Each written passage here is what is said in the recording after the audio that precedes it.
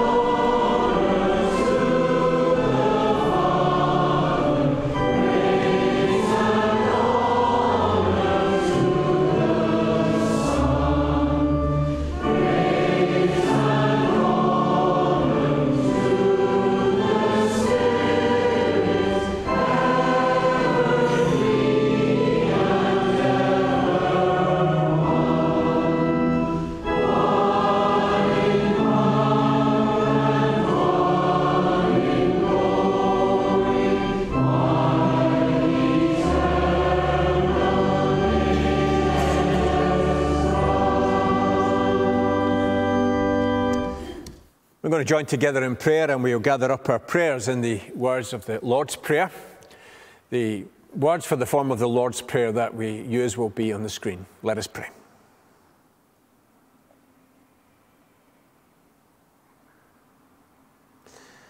Lord, we thank you for that sure foundation, that you are a God who hasn't left us to guess.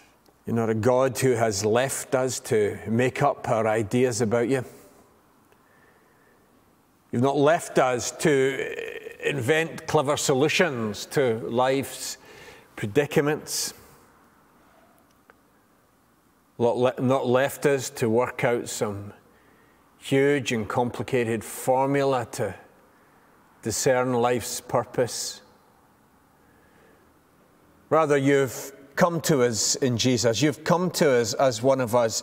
You've come to us and made yourself known. And the life, the death, and the rising of our Lord Jesus. And more, gracious God, you point forward through Christ to a time when he will come again, a time when all will be gathered up in the fullness of life and the glory of your eternal future. We thank you for that vision that Isaiah gives us of more to come and better that we're called to. And we thank you that Jesus reinforced that message, that better's to come and there is more that we're being called to. Gracious God, we ask forgiveness for the times when we've made light of your provision, for times when we've not been thrilled and excited by all that you call us to and all that you've offered to us. Times when we've taken your provision and your love for granted. Forgive us for these. And renew and reinvigorate a hope that in Christ there is more and the best that's still to come. And might that enthuse and encourage us as we seek to live for Jesus, in whose name we pray and in whose words we gather up our prayers. Our Father,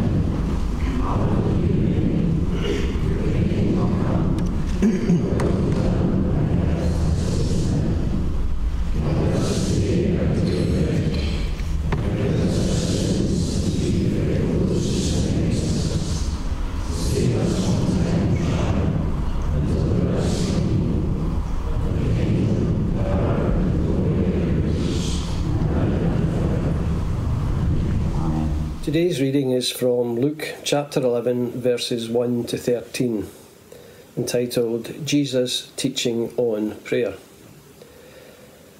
One day Jesus was praying in a certain place.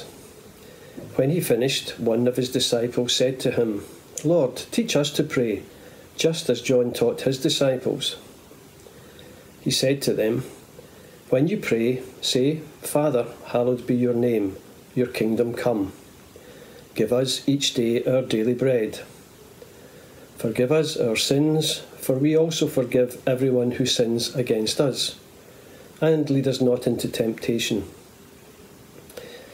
Then Jesus said to them, "Suppose you have a friend, and you go to him at midnight and say, 'Friend, lend me 3 loaves of bread. A friend of mine on a journey has come to me, and I have no food to offer him.' And suppose the one inside answers, 'Don't bother me. The door is already locked, and my children and I are in bed. I can't get up and give you anything.' I tell you, even though he will not get up and give you the bread because of friendship, yet because of your shameless audacity, he will surely get up and give you as much as you need. So I say to you, ask, and it will be given to you. Seek, and you will find. Knock, and the door will be opened to you. For everyone who asks receives. The one who seeks finds. And to the one who knocks, the door will be opened. Which of you fathers, if your son asks for a fish, will give him a snake instead? Or if he asks for an egg, will give him a scorpion? If you then, though you are evil, know how to give good gifts to your children, how much more will your Father in heaven give the Holy Spirit to those who ask him? Amen. Well, good morning, everyone, and Happy New Year to you all. In a fortnight's time, of course, the clocks change, and as we charge into summer, autumn, and next winter. But today is the first anniversary of the last time we met in Claremont in person in this building for morning worship. And a lot has changed in that year. Many folks have lost loved ones, sometimes directly from COVID, arguably, in some cases indirectly from COVID. People have lost jobs and livelihoods, and businesses have folded. There's been a lot of loss. Nobody, Christian or otherwise, has been unaffected by the changes and by the pandemic in the last year. Today's topic in our Putting On Habits focus group prayer series is prayer. So here's a question. How has your pandemic prayer life been going? Not every day you're asked that. But it's an important question nevertheless. Think back, if you can, to this time last year. How was your pre-pandemic prayer life? Did you have a prayer habit back then? And if so, has it developed and deepened? Or perhaps it's weakened, and you find yourself really struggling, particularly as we can't meet in person with each other to pray and worship together. The Lord's Prayer, although it can provide a framework for personal prayer, is a prayer we are used to praying as we meet together as the church family. Certainly, technology can allow some folks to meet online, but nobody would ever suggest that that is a satisfying substitute for meeting together in person. A problem too with technology is that you can very easily, particularly in lockdown, be constantly switched on to all sorts of Zoom meetings, team meetings, social media, etc., which can sometimes become draining and life-sapping. And any notion of be still and know that I am God goes completely out the window, and our Father doesn't get much of a look in. In developing a personal prayer habit, each of us must decisively and deliberately carve out a space each day to pray, and depending on your particular circumstances, what time you choose and where will vary.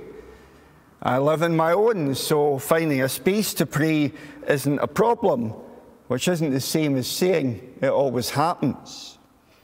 In our focus group, as in every group, there are larks and owls and folks somewhere in between. As I get a wee bit older, I'm becoming more of a lark than the owl I once was. Always up bright and early at 10 sharp. A kind of laid-back lark. The important point is not when you pray, where you pray, but that you do pray. The importance of prayer to Jesus isn't in doubt. All the gospel writers note Jesus praying, arguably Luke more so than the others. Some examples include that Jesus' baptism by John the Baptist. When all the people were being baptized, Jesus was baptized too. And as he was praying, heaven was opened, and the Holy Spirit descended on him in bodily form like a dove. And a voice came from heaven, "You are my Son whom I love. With you I am well pleased." After Jesus healed a man with leprosy, we read, "Yet the news about him spread all the more, so that crowds of people came to hear him, and he healed them of their illnesses. But Jesus often withdrew to lonely places and prayed." Jesus particularly prayed, perhaps with greater intensity, before making major decisions. One of those days, Jesus went out on a mountainside to pray and spent the night praying to God. When morning came, he called his disciples to him and chose 12 of them, whom he also designated apostles. And at key moments in Jesus' mission, Jesus went out as usual to the Mount of Olives, and his disciples followed him. Note that. Jesus went out as usual to the Mount of Olives. This wasn't just an occasional thing, although the prayer session that comes next is particularly intense. On reaching that place, he said to them, "Pray that you will not fall into temptation." He withdrew about a stone's throw beyond them, knelt down and prayed, "Father, if you are willing, take this cup from me, yet not what my will, but yours be done." An angel from heaven appeared to him and strengthened him. And being in anguish, he prayed more earnestly, and his sweat was like drops of blood falling to the ground. Note that in prayer, Jesus is strengthened in prayer. When he rose from prayer and went back to disciples, he found them asleep, exhausted from sorrow. Note that the disciples have had enough. They've gone for a kip. They can't take much more of all the stuff that's gone on. And yet Jesus says to them, "Why are you sleeping? Get up and pray so that you will not fall into temptation." I don't know about you, but if things aren't going particularly great for me, I'm inclined to kind of curl up into myself and try and shut everything out. But that's not what Jesus urges us to do. Prayer clearly isn't always a walk in the park. And as followers of Christ, we are in a spiritual battle, something which I readily confess I'm apt to forget and also can struggle to get my head round. Just before this prayer time in Gethsemane, Jesus assures Peter, "Simon, Simon, Satan has asked to sift all of you," note that, all of you, "as wheat. But I prayed for you, Simon, that your faith may not fail. And when you have turned back, strengthen your brothers."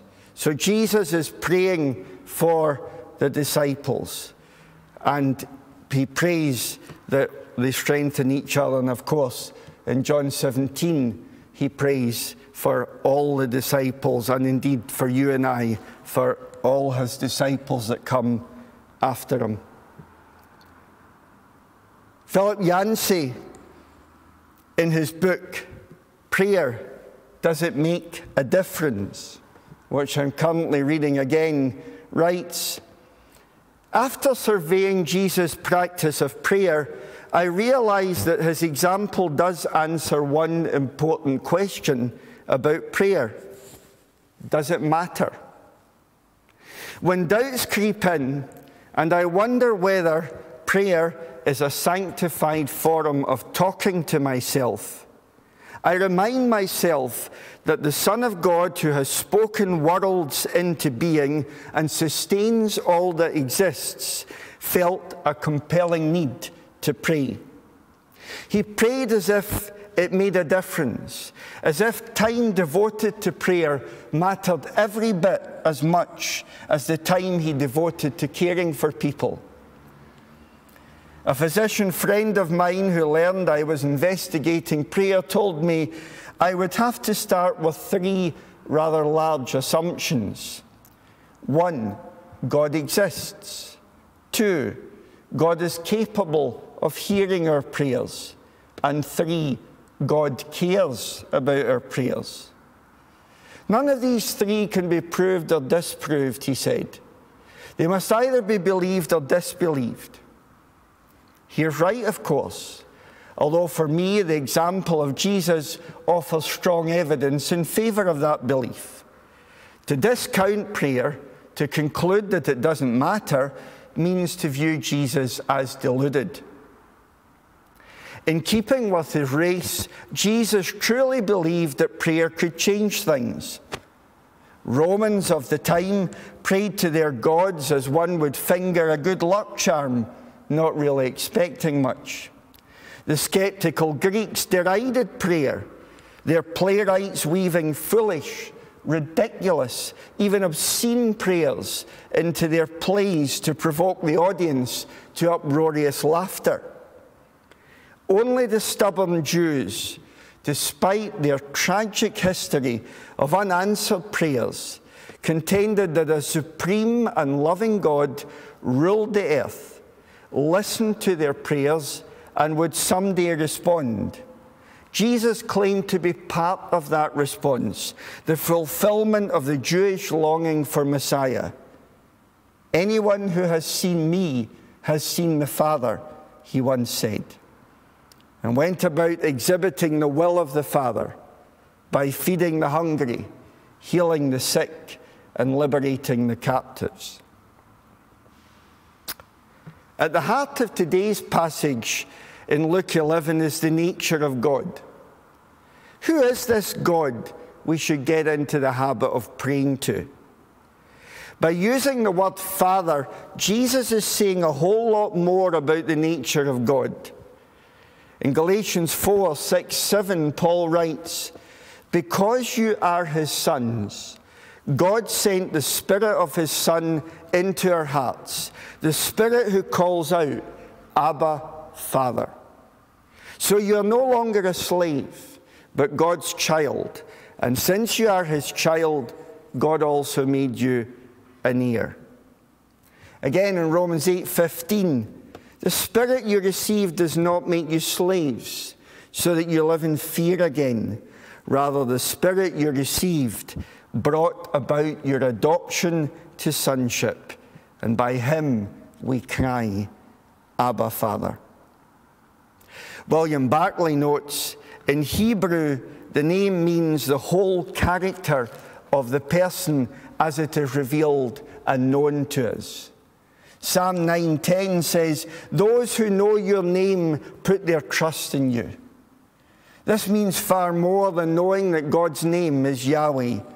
It means that those who know the whole character and mind and heart of God will gladly put their trust in him. I'm sure when you hear my name, you think, great guy, wonderful guy, a saint, a genius, and so modest. One of the standout praise psalms, Psalm 136, urges us, assures us, encourages us, "Give thanks to the Lord, for he is good. His love endures forever. Give thanks to the God of gods. His love endures forever. Give thanks to the Lord of lords. His love endures forever." In all 26 verses, as various aspects of God's greatness and faithfulness through thick and thin, particularly at this point to Israel, we are assured his love endures forever. The parable in Luke 11 of the friend who goes to another friend and batters on his door is designed to emphasize both God's nature and the nature of our prayers. Now, the neighbour isn't shouting and bawling and battering on the door at midnight to tell his pal Tesco are doing a buy one, get one free offer on multi-pack bags of crisps. But from our perspective, making this kind of fuss for the sake of 3 loaves seems a bit over the top. The particular context and culture, however, tell a different story. It was a serious faux pas, social faux pas, to fail to provide hospitality to visitors, no matter what time of day they turned up at your door. We can speculate that the visitors had either missed the express bus and had to get a 201, or were trying to avoid travelling in the heat of the day. House doors were left open all day, and fresh daily bread was made to supply the needs of the household for that day, with perhaps a little left over. A shut door was a clear sign that the family had retired for the night. The householder's excuse that he couldn't get up because the door is already locked and getting up would disturb the rest of the household wouldn't wash. He would ultimately get up because of the persistent shouting and door knocking, i.e. shameless audacity, to avoid the inevitable later public scandal when word got round the village. Kenneth Bailey notes, a Middle Eastern audience would have laughed out loud at this lame excuse. Can you imagine such a neighbour, Jesus is saying? Certainly not. No one in my village would act so rudely. If he did, the entire village would know about it by morning. This is no trivial request. The host, whose cupboards are bare, needs to get supplies so that he can welcome and feed his tired, hungry visitors. His reputation's at stake too. There is an urgency. There's an urgent need to be met, and boy, he's going to ask and seek and knock for all he's worth until that need is satisfied. His neighbour will respond out of duty to save his reputation and respectability. A joyful giver, he is not. Now here we see the contrast between a crotchety, sleep-deprived neighbour and our Father God. God doesn't require our pester power to give us what we need. After all, in Christ we are his children. Yet here's the point.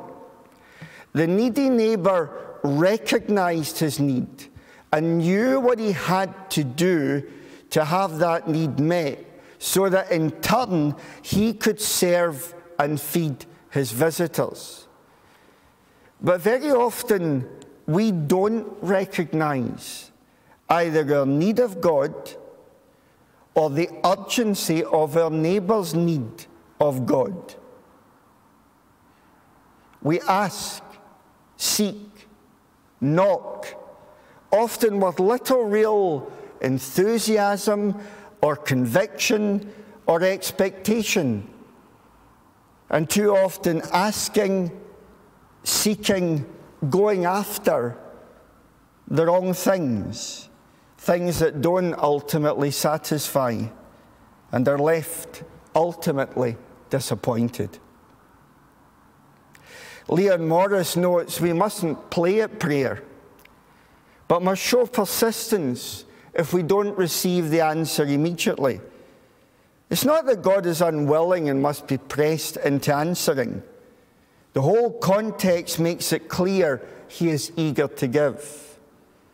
But if we do not want what we are asking for enough to be persistent, we do not want it very much. It is not such tepid prayer that is answered. Jesus has told us this is how much God loved the world. He gave his Son, his one and only Son, and this is why. so that no one need be destroyed. By believing in him, anyone can have a whole and lasting life. And I came so you can have real and eternal life, more and better life than you ever dreamed of. Tom Wright comments, what counts is persistence. There are all sorts of ways in which God isn't like a sleepy friend, but Jesus is focusing on one point of comparison only. He is encouraging a kind of holy boldness, a sharp knocking on the door, an insistent asking, a search that refuses to give up. That's what our prayers should be like. This isn't just a routine or formal praying, going through the motions as a daily or weekly task. There is a battle on, a fight with powers of darkness, and those who have glimpsed the light are called to struggle in prayer for peace, for reconciliation, for wisdom, for 1,000 things for the world and the church, perhaps 100 or 2 for one's family, friends and neighbours, and perhaps a dozen or 2 for yourself. There are, of course, too many things to pray about. That's why it's important to be disciplined and regular. If you leave it to the whim of the moment, you'll never be a true intercessor. Somebody through whose prayers God's love is poured out into the world. But because these things are urgent, important and complex, there has to be more to prayer than simply discipline and regularity. Formal prayers, including official liturgies for church services, are vital for most people for their spiritual health. But they are like the metal shell of a car. To be effective, it needs fuel for its engine. And to be effective, prayers need energy too. In this case, the kind of dogged and even funny determination that you'd use with a sleepy friend who you hope would help you out of a tight spot. Philip Yancey references the strange incident where Jacob, who had cheated his brother Esau out of his birthright and was consequently on the run, wrestled all night with God in prayer. Jacob the cheat walked cockily on 2 good legs. Israel limped into history as the father of nations. The real value of persistent prayer is not so much that we get what we want as that we become the person we should. Asking, seeking, knocking does have an effect on God, as Jesus insists, but it also has a lasting effect on the asker, seeker, knocker. Back in January, when Gordon sent out the topic for today, and I read Luke 11, 1 to 13, and before reading any commentaries or anything else, the last verse, verse 13, jumped out at me. If you then, though you are evil, know how to give good gifts to your children, how much more will your Father in heaven give the Holy Spirit to those who ask him? Jesus is emphatic. This is a promise. This is a fact. As children of God, we receive the Holy Spirit. As we ask, seek, knock, as we show willing to receive God's good gifts, so we are changed.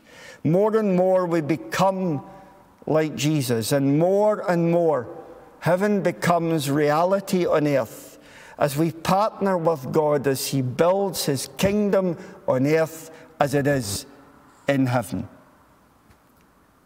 Paul assures us, for those who are led by the Spirit of God are the children of God. The Spirit you receive does not make you slaves, so that you live in fear again. Rather, the Spirit you received brought about your adoption to sonship. And by him we cry, Abba, Father. The Spirit himself testifies with our spirit. We are God's children. Now, if we are children, then we are heirs, heirs of God, and co-heirs with Christ, if indeed we share in his sufferings, in order that we may also share in his glory. Let's pray.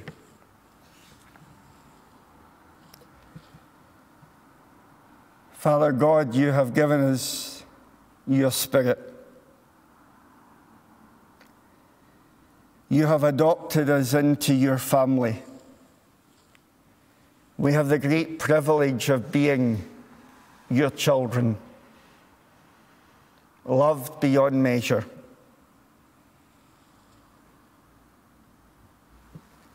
Your Son, our Saviour, died for each one of us. Thank you, Father. And yet how slow we are to come in thanks. How slow we are to recognize our need. Pray, God, that you would pour out your Spirit and that we would be open to the leading of your Spirit. And that we would go in the strength of that Spirit to proclaim in all areas of our life and work and who we come into contact with, that your name would be known and more people would ask and receive your Holy Spirit and come into your family. This we ask in Jesus' name. Amen. In a moment we will share our faith with the Apostles' Creed, and Maureen will lead us in our prayers of intercession. For now we sing, O breath of life, come sweeping through us.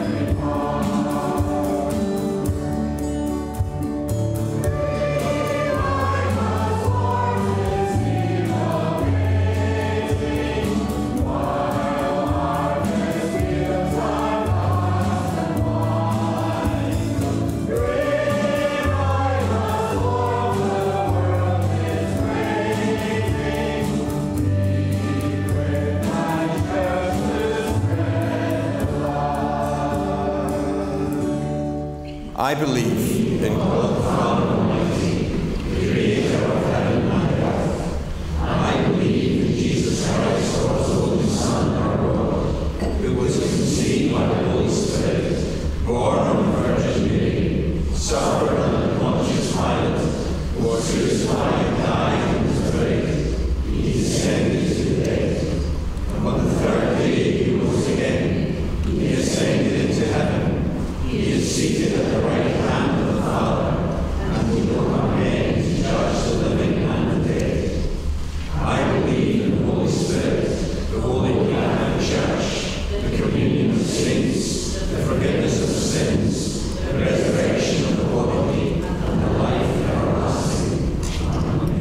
Good morning. Let's pray together. Father God, we thank you for the privilege of coming to you with our prayers.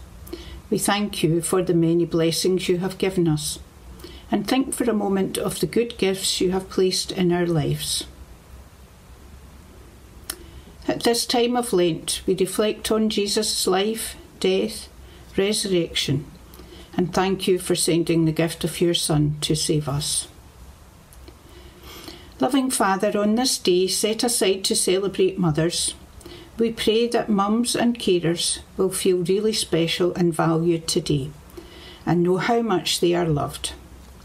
We pray for those who may find today difficult. May they know your peaceful presence as their heavenly parent. We pray for all mothers and bring to you those who struggle to provide for their families, homes where there is little or no food, where conflict and danger is the norm, and where they are unable to offer a safe home. Over the past year, we have been urging people to be safe and stay safe, but for many, being safe is something they know little about. May your compassion be brought to them through the agencies offering help and support. Christian Aid is celebrating 75 years of outreach to the most vulnerable and marginalised, and are at this time working in around 30 countries worldwide, providing aid and responding to emergencies and working with communities to restore and improve their lives and give hope for the future. We pray for strength, courage and resilience for the workers. Almighty God, the world you left in our care is broken.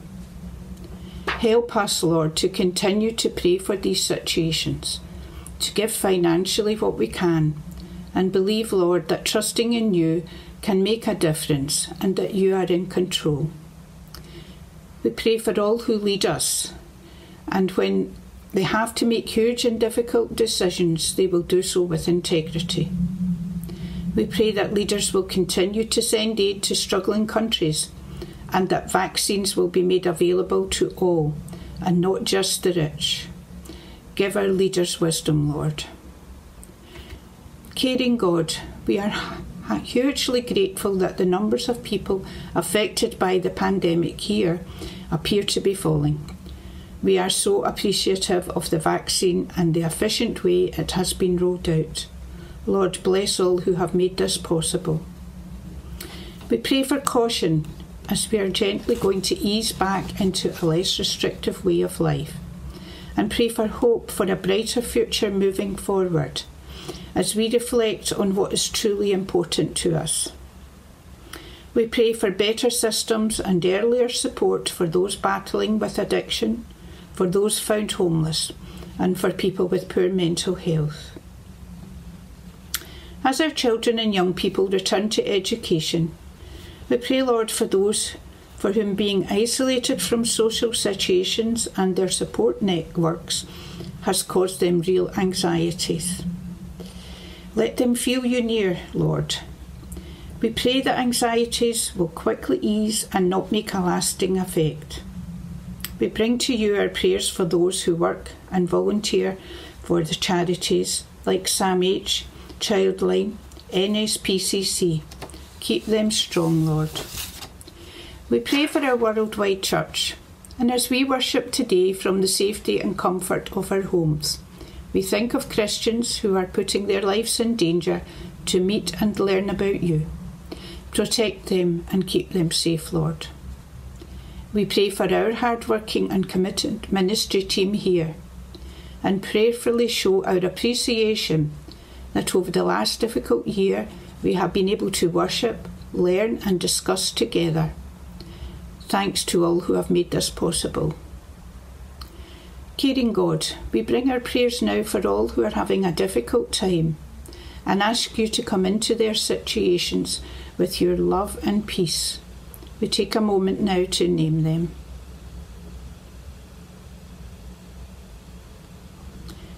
Faithful God, we trust only in you, knowing that you are with us during life's hardships, disappointments and joys. Strengthen us, Lord, this week, no matter what we face, and help us to confidently show your love to others in all we say and do. We say these prayers in Jesus' name. Amen.